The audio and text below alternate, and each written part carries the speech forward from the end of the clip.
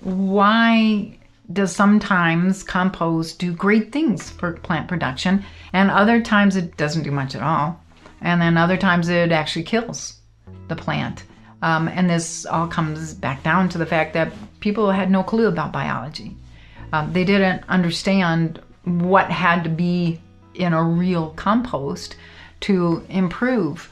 So back when I was working on my master's degree, we dabbled around with some compost and actually made some compost extracts and some compost teas at the same time, and we just killed all the plants.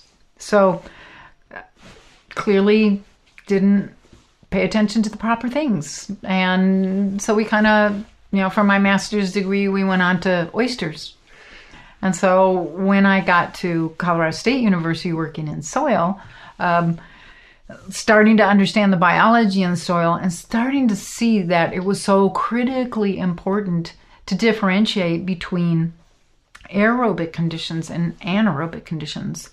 When you're looking at different soils where plants just won't grow, they are just barely eking out an existence, or where the only thing growing here is weeds, just a field of, oh my gosh, weeds, or, cheatgrass or something like that, just really horrific. That soil had only bacteria, and it was extremely compacted, possibly even puddling at some time of the year. And you start to finally get a clue that Mother Nature's trying to tell you something here, that when you see these conditions, that means only the horrible plants or no plants at all are going to be able to grow. Okay, so now as you start to see fungi coming in, well, what are the conditions now? We're seeing much better plant growth.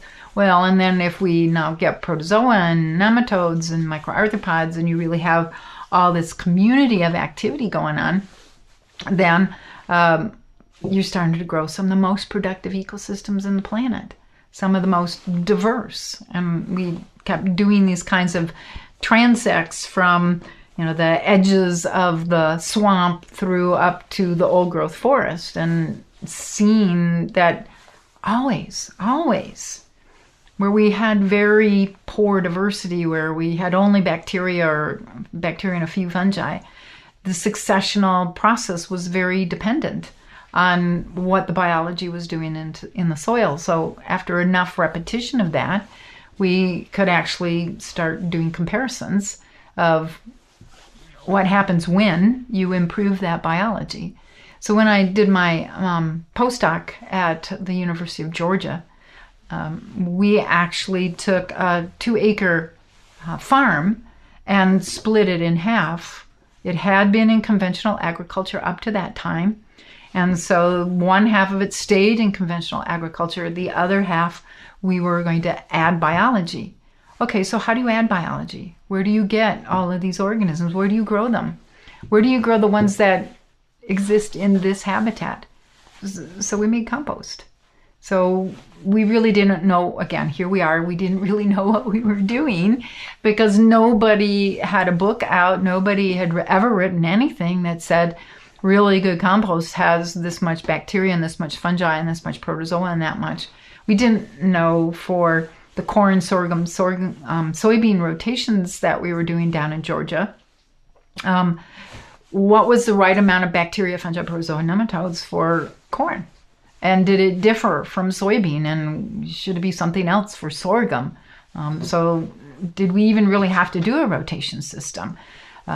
Did we have to do cover crops in the winter? And how much is all this biology going to change when we started doing these things? So huge research project.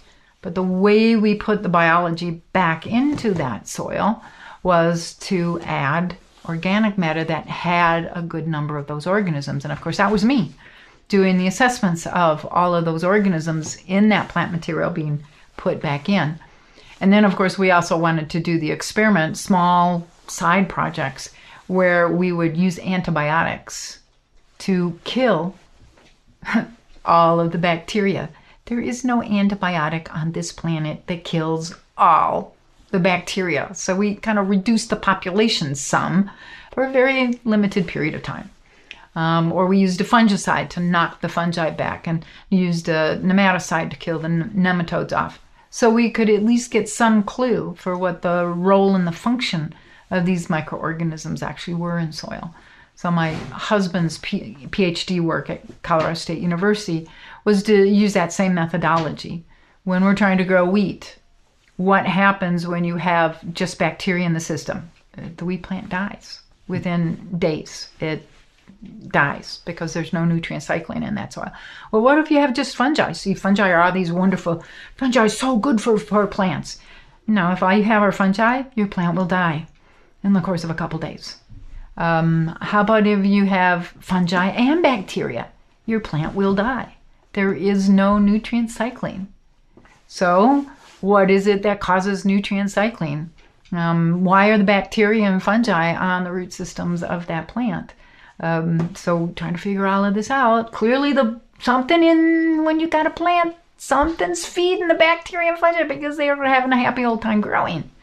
But it's not benefiting the plant any in these sterile microcosms. There were no diseases in those sterilized microcosms because it was sterile soil where we had put the plant in, and then we inoculated bacteria or fungi or protozoa or nematodes or microarthropods. And when you put single organisms in there, plant can't survive. So then we started putting two different groups together. So sorry, the only time we got any plants growing was if we had bacteria and protozoa, or if we had bacteria and bacterial feeding nematodes, or we had fungi and fungal feeding nematodes. Only time any of the plants survived and actually made it through to the end of the experiment. So what's going on there?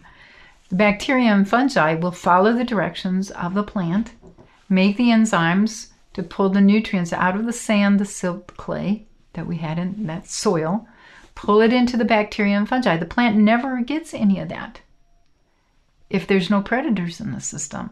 So as soon as we had just a few protozoa, look at all these bacteria, they just go gangbusters, and pretty soon we have, 1 million protozoa. We have 10 million protozoa per gram of the soil, happily eating all of those bacteria, releasing nutrients that are now released in a plant available form. And right at first we were just totally concentrated on nitrogen. And my husband's PhD work shows the increase in the amount of protein in the plus biology versus where we didn't have biology, and just night and day differences. Now, when you get bacteria and fungi with all of their predators, that's where you get the best plant growth. So, huge discovery. Ecological monograph was written, and it's been one of the most important papers in the world of soil biology, ecology, because finally we started to understand how important microorganisms, all that life in the soil, for making your plants grow.